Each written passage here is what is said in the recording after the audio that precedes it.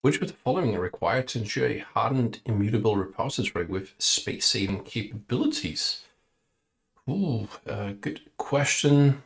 Let's see, supported 32-bit, 64-bit system that had an NFS mount point.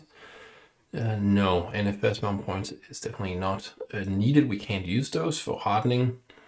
64-bit Linux system with Perl immutability module. Maybe. Let's see here. 64-bit Linux is fast cooling on XFS. I like that better. Let's see how we're selecting 2. Supported 64-bit Windows. No. Supported 64-bit that has chatter. Yes. Okay, so then we have to pick and choose between these two.